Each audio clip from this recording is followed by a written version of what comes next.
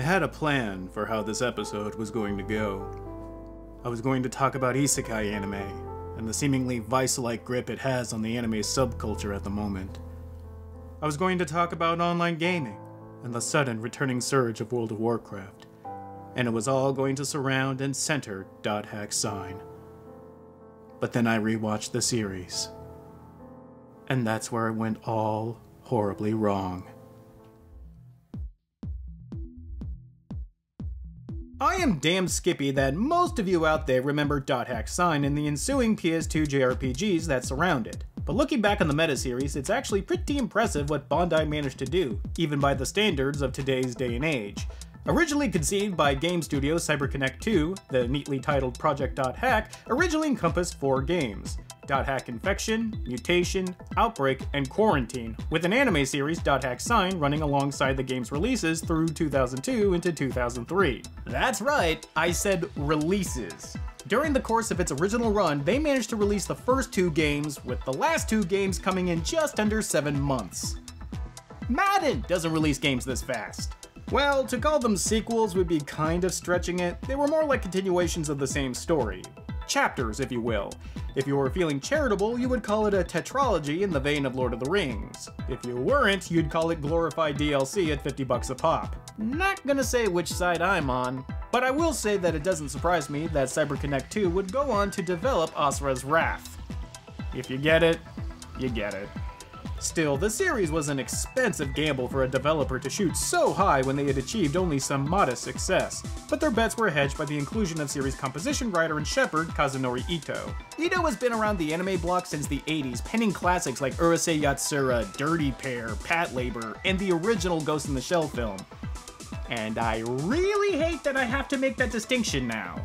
Ito provided the narrative meat, as it were, for the franchise and its many incarnations, and has more or less been involved with the series up until the present day, so I believe it's fair to say that .hack is his baby.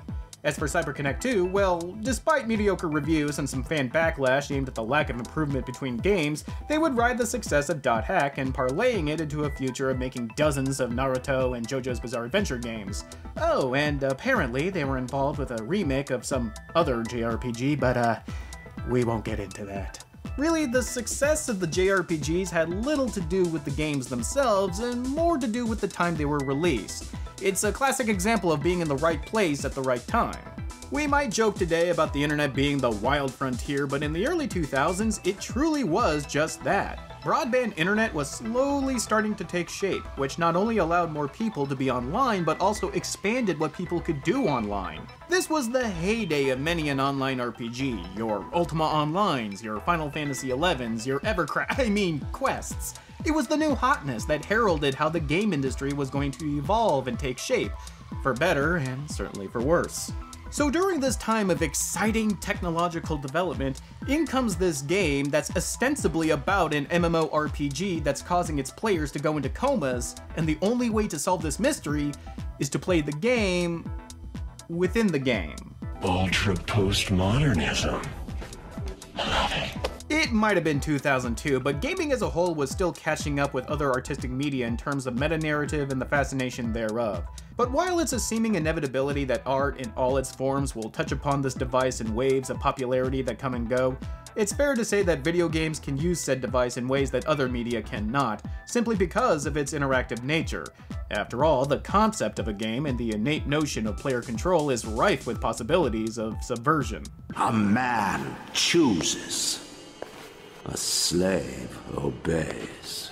In essence, .hack was one of the very first widely released video games that was about playing a video game, and creating an anime based off such a concept would prove to be way more influential than even Ito could have possibly imagined. It's difficult to understate just how much of a presence that isekai anime has on the anime landscape today, but to sum it all up in one thought, when they make an entire anime series that's just a huge crossover of several isekai anime, we've reached peak saturation. But to trace a path to get to where we are, with our collective, unshakable obsession with being transported to another world, you have to go through series like .hack, as well as Monster Rancher. I play the game like an ace. Now we're in this place to save the monsters from the evil mood. One day, mark my words, So, by now, I hope you can understand why I really did have high hopes in having a meaty discussion about gaming, escapism, and postmodernism. From the outside looking in, you can almost see the pieces start coming together. But then, as I said, you actually watch the series, and the only question you're left with is, wait, did anything even happen? I cannot impart upon all of you just how truly disappointed I was after sitting down to watch this series and then realizing that there's just not enough here. And the real kicker is that I saw this series before, back during the limbo days of adult-oriented anime on Cartoon Network. Long story short, Adult Swim stopped calling their Saturday night action block Adult Swim for a bit, and Dot Hack Sign was one of the few new shows they were broadcasting during that time. Granted, I hadn't seen Dot Hack Sign since its first broadcast, and 15 years can do a number on anyone's memory, but woo! This is going to be rough. This is Dot Hack Sign. Actually, this is the world. And no, that is not a JoJo reference. It's the video game that has swept the globe and has something to the tune of 20 million players. Or about 1/12 the audience of Fortnite. And just like your typical MMO, the game is pretty free range for players to just kind of pedal around and defeat monsters, take on quests, and gather that fat loot. But for Tsukasa, he has more pressing matters at hand. You mean to tell me you can't log out? Looks that way. Though you couldn't guess just how pressing it is if you went by Tsukasa's, well, anything really. Yes, for somebody who has no memory of their life outside the game, a game they also can't leave, Tsukasa seems oddly apathetic to the situation, only shaking out of his muted reverie to run away from other players and monsters.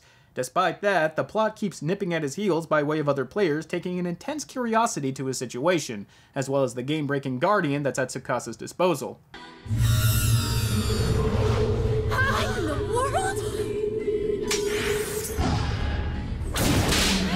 But there you have, wrapped up in a neat little bow, the premise of Dot Hack Sign. A boy with a mysterious past wakes up to find himself in a virtual reality with no chance of escape. So you're starting to think that maybe this anime is going to be a fantasy adventure with tinges of action and sci-fi, right?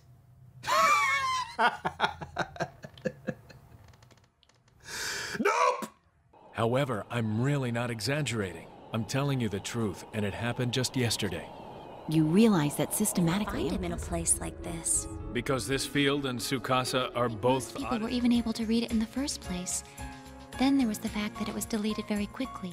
Oh, sweet summer child, has the coin landed tails on you. No. Remember, this is a Kazunori Ito script, and the man is as eclectic as a mariachi death metal band. Between penning anime series, the man has also written scripts for Gamera movies and even wrote a section for the anthology film Necronomicon. But the common link between his many works is his attention to character and introspective dialogue. You've got human brain cells in that titanium shell of yours. You're treated like other humans, so stop with the angst. But that's just it. That's the only thing that makes me feel human. It's actually more accurate to classify Dot Hack Sign as a character/mood piece dressed up in sword and sorcery garb. But while that's more fair to say, it does not augur well for this production.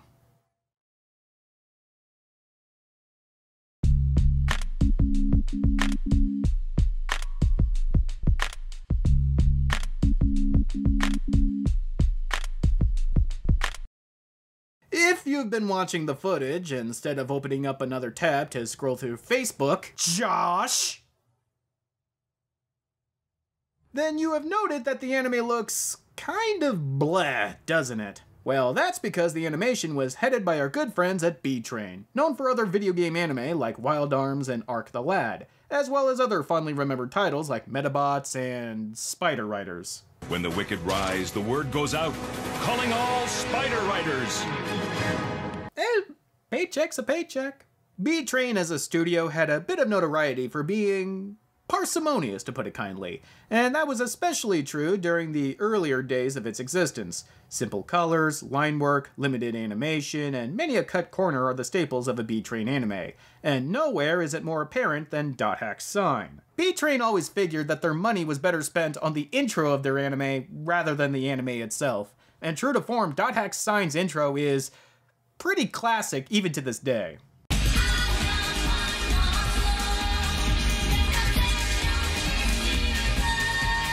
And that's about as much as I can play before Victor Entertainment comes a-knockin'. YouTube Content ID, open up!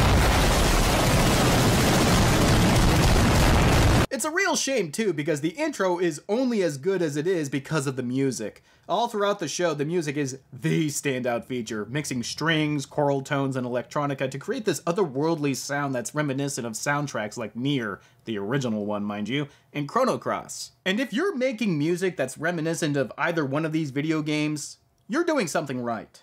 The problem is that despite the, at times, beautiful music, the anime uses it almost exclusively as a sound bed that only winds up distracting the viewer from the complete lack of animation and sleepwalking direction. The director of .hack Sign is Koichi Mashimo, the founder of B-Train, and he certainly directs like a guy who knows exactly how much money is being spent on the project. A small budget isn't necessarily a death knell for anime production so long as it can be guided by clever direction to overcome its limitations. Heck, the industry was founded on such notions, but here in .hack, the non-existent direction only highlights the lack of budget. Scene after scene of characters talking off screen, so no lip flaps have to be timed. Shots that are held on for way too long with only a small camera pan to let the audience know that their DVD isn't skipping. Actions and events that are talked about afterward instead of being shown, reused and abused settings that show up way past their sell-by date, flashbacks to previous episodes that literally, no joke, no exaggeration, go on for over a minute and a half. It's almost comical just how many shortcuts B-Train used to make this anime. And what's worse is that all of these shortcuts are being used to make a character study, which can only really reinforce the problems and make them completely unavoidable. It's a real pisser because we already know what an Ito-penned character study can look like in better suited hands. Ghost in the Shell, despite having a more robust budget, still had many a scene where nothing much is really happening except for the characters opining on life and existence. And yet the director, Mamoru Oshii, knew how to frame and animate the dialogue in a compelling way without breaking the bank. Why did you pick me? Because we are more alike than you realize. This isn't to say that Mashimo is a bad director or anything, but in the face of constraint, he opts for the shortcuts instead of trying to work with it. And .hack is worse off because of it. Still, I have to feel that even if Mashimo managed to pull off a miracle and made 100 yen look like 1,000 yen, the anime is still shackled to the idea of it being a character piece, and this is where one of the main fundamental problems with the show lies. Because, as a character study, .hack is pretty dang dull and lifeless.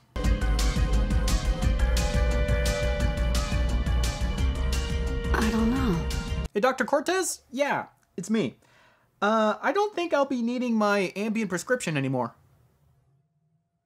Yeah, I've been watching .hack, how'd you guess? For what I said about Tsukasa, you might assume that he would be a pretty boring character, but unless you've seen .hack Sign, then you don't know how right you are. Seeing as how the early 2000s were still smack dab in the middle of what most anime historians call the Shinji era, Tsukasa is, well, a mopey, down-on-himself wet blanket who utterly refuses to have any kind of proactive presence in the plot. But I would like it if you would just leave me alone from now on, okay? So what are you gonna do now? I won't do anything. Why do you run? Because I think it's fun. How enthralling. But there is a logic to his whining. The story sets up Tsukasa as this dangerous player who is breaking the rules of the game with his guardian, but at no point is he actively malicious about his abuse of the system. He just kind of floats around on the breeze and he gets pestered by the Crimson Knights, glorified GMs that are players that have volunteered their time. Think Guardian Angels from Always Sunny, only with less accountability. Please tell me, what are the reasons that made you decide that Tsukasa is innocent? Please tell all of us. Who do you think you are? I'm sorry, but don't these guys have, like, actual jobs? Like hauling freight in EVE Online?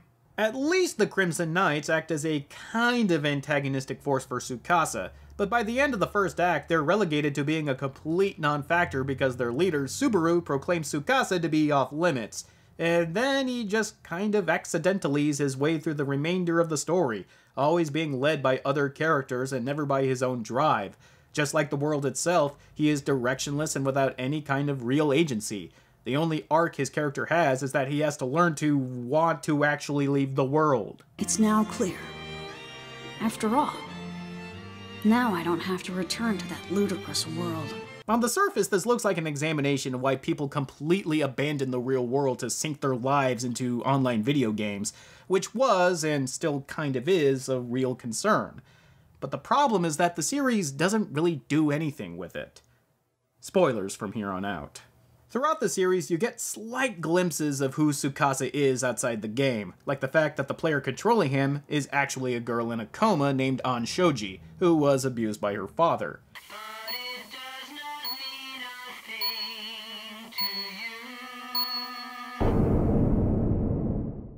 So we do have a strong foundation for why An would want to be lost in the fictional world of the world, but unfortunately her character development is placed squarely on the back burner in favor of the show's incredibly weak mythos.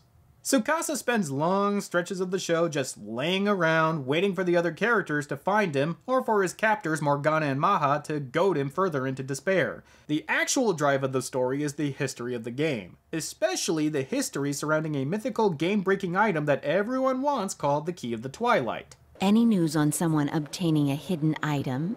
I know you know what I mean. The Key of the Twilight will soon be ours, but you have to hurry up.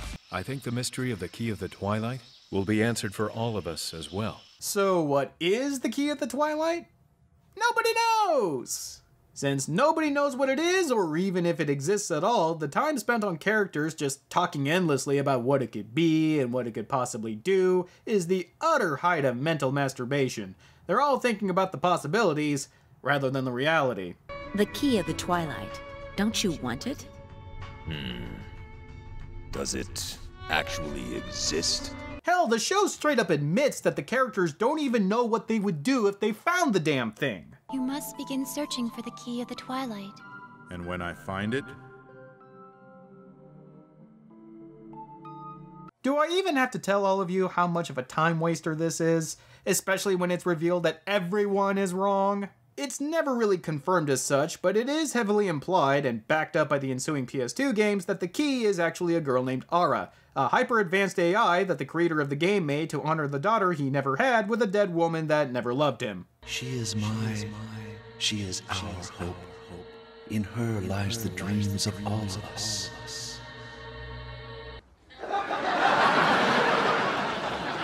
Yikes.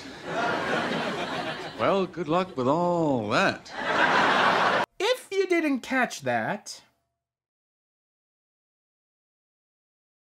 the Game of the World was created by a German programmer named Harold Horwick, who was in love with a woman named Emma Weiland, who was already involved with another man. She died, and his response is to build an entire massively multiplayer online role-playing game that would secretly develop a perfect AI representation of the daughter that he would have had with Emma. And yet, this is still somehow less creepy than what you usually get up to in your Sims game, Josh! And what does this have to do with An? Very, very little. It just so happens that a program called Morgana was tasked with overseeing Ara's development, but she put two and two together and realized that if Ara woke up, there would be no point to her existence. So she found Tsukasa, realized he was a wet blanket, and tricked him into shackling himself to the world, and thus somehow keeping Ara asleep and delaying her awakening. Am I the only one here left thinking, wait, that's it? I mean, to say nothing of the silly nature of such a concept, it smacks of such poor planning on the writing's part. It just winds up treating Tsukasa and An as completely incidental. After all, if Morgana can trap anyone into a coma and feed off their antisocial negative emotions, and even brainwash them to the point where they completely forget what their life on the outside was even like, then what makes An so special? Just capture any of the other 19,999,999 players. How could you even fail? So, depending on your viewpoint, An was just the right wrong person at the right wrong time. And that completely kneecaps her in her story. Sure, you could stretch the story and concede as a parable about how games can trap people of a certain disposition into giving up their life and become addicted and withdrawn from society. But games don't do that by reminding the player just how much the world sucks. They do it by portraying a world that's more inviting and rewarding than the real world. You would have to be brainwashed to want to stay with Ara in this secluded part of the game for seemingly months on end, doing, once again, absolutely nothing. At least second jobs in MMOs make you feel like you're doing something. What's the world's excuse? At the end, we're supposed to want to see An wake up from her coma and live a loving, happy life. but we never really know her as Ann. We only know her as Tsukasa, an unlucky avatar who spends over half the anime not even wanting to wake up for reasons we can't even grasp until much later in the series, all for the sake of a backstory that is as creepy as it is long-winded, as it is stupid. Yeah, .hack-sign? It's not good. Even the supporting cast can't escape the seemingly endless, droning plot progression. Doesn't help that about half the cast talk with the same amount of lethargy, apathy, and out-and-out can't-give-a-crap-itis. Well, I had a hunch that you would know, Subaru. Unfortunately. I see. So are you blaming me? No. The opposite. The opposite? I'm actually thankful. I've seen dead fish livelier than these buttholes. But it's not just that the majority of the cast are these dialed-down, barely registering mouth breathers. It's that all of them seem to make decisions and come to conclusions on the whim of the plot and nothing else. Take Mimiru, for instance. She begins her relationship with Tsukasa prickling at each other mainly because Tsukasa just wants to be left alone. So you'll really leave me alone then, will you? I'll just ignore you. And we'll just go our separate ways. But just a couple episodes later, that is completely forgotten, and now Mimiru is really concerned about Tsukasa, you guys. You're wrong. I keep telling you that's not it. I'm concerned about your well-being. You liar. Why the sudden about face? No, I'm asking, why the sudden about face? You're really a bright girl. No, sir. I'm just a moron. Actually, if we're grading on a curve, you're one of the brighter bulbs in the box, Mimiru. Now, BT, on the other hand. Ah, yes, an aloof sorceress that always seems to be orbiting around the main plot without actually affecting it in one way or another. BT is pretty emblematic of the kind of character writing that plagues the series overall. Always scheming and playing multiple sides against each other, BT is just hard to get a handle of. Not because of how complex her characterization is, but rather because she keeps making decisions that goes against all logic. Your member address, please. Last chance. Not a chance. That's truly a shame. A man who player killed me and is constantly lying to the other people around him because he's a trash goblin that loves to see other people miserable. Let's team up! I didn't think you'd actually come. To be honest, I didn't want to. And yet, here you are. This kind of thick-headed dumbassery would be even more egregious than it is if the anime didn't make it plainly obvious that none of this even matters. While I could go on and on about the constant, dumb, mystifying decisions that each and every character makes, Subaru, you got off lucky, the nadir of the show is the fact that it just cannot give dramatic weight to its story, because it keeps reminding us that this is all taking place in a video game. Lady Subaru, the world is only a game for play. Huh? I guess if this was the real world, I would say, you don't look well. This is bad. For a minute, I actually forgot that this was a game that we were all playing together. So again, I ask, what are the stakes? I mean, I get why Tsukasa has skin in the game, but what about everybody else? What is the danger to them, if any? If someone is killed in the game, they just go back to their previous point where they last saved. Annoying, yes, but hardly worth the dramatic weight the show wants to throw behind it. In essence, every single death in .hack-sign just comes off like this.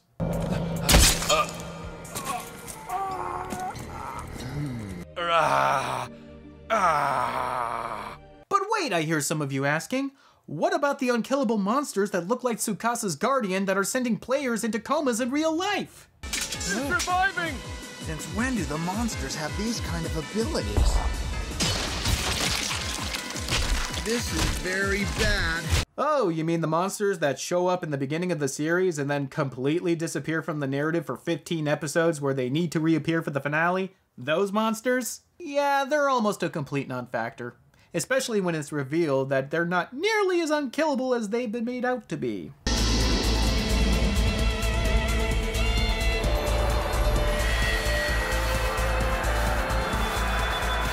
But you know, you can get away with a lot in your story just so long as you wow them in the end. So tell me, .hack-sign, where are we going? Well, as we drive past cameos from characters that we would have no idea who they were if we didn't play the video games, Tsukasa snaps out of his reverie and manages to escape with Ara, but not before Morgana sends out her heavy to stop them. But Helba, again you'd have to play the games, just deletes everything and hits restart. Ara is awakened, An is awakened, and she and the real-life Subaru meet for the first time and begin a heavily implied relationship, with Morgana still lurking in the shadows. Play the games to get the real ending! Once again, if you get it, you get it. And that was the ending for a while, until Bandai released an OVA after the series and video games concluded, where the cast of the show and the games finally meet and have a big American party! Yay! Everybody disco dancing! Lots of fun, good time for all! I'm having very good time!